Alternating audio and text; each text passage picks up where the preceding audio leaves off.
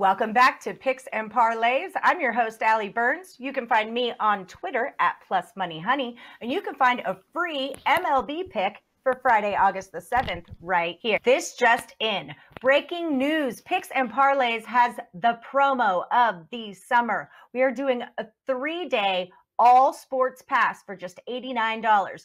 NHL, NBA, MLB, you choose.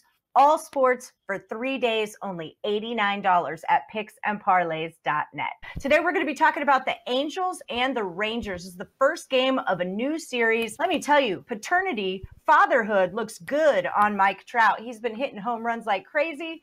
Rangers haven't been holding up their end of the deal for their pitchers. Craig Trapp, what do you think about this matchup? Well, I think these are two teams that have some serious flaws, especially this Rangers team, that it seems like when they do score runs, their pitchers just fall apart, especially their bullpen. And when their starters, go deep, then they don't produce any runs. So it's just a team that has some serious flaws. And I was kind of surprised that we didn't see the Angels as really bigger favorites. I kind of thought they might end up in that 170 range. But I think the stronger play for me is on the total in this one, just because neither of these teams are very good.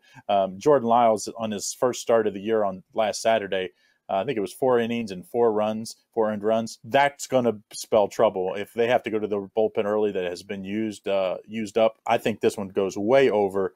And I wouldn't talk anybody off the Angels if the way this Rangers team's playing either. Yeah, I like the Angels here, but I am not going to lay the minus 155. That total's at 9.5. I do like the total to go over, but honestly, when comparing these stats, Trout's had 3 home runs in 2 games after fatherhood. Angels have 22 home runs for the season. The Rangers have 11. That includes their game today. I kind of like the Angels run line here. That's what I'm going to play, minus a run and a half at minus 102, I believe it was. They're starting Griffin Canning. He's coming off a pretty decent win against the Astros. He went 6 innings with only 1 earned run, 5 strikeouts.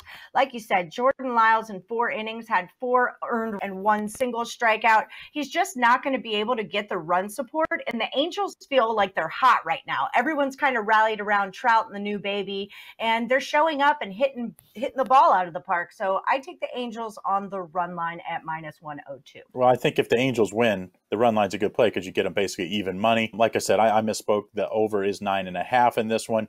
I think the Angels score 7 by themselves. So all we got to do is get the Rangers to 3, and that gets us both the run line if you're on Allie's play or the total as well. So I think the stronger play for me, though, is on the over 9.5. If you get on, I'm sure you can play some prop bets with the over on the Angels as well for the game. I think that's a pretty safe bet as well. All right. I like it. All right, Craig, thanks so much for stopping by. I'm Allie Burns. This is Picks and Parlays. Bet, win, repeat. Hey, guys, just a reminder, don't forget to like and subscribe to our YouTube page and hit that bell if you want notifications every time we post a new video.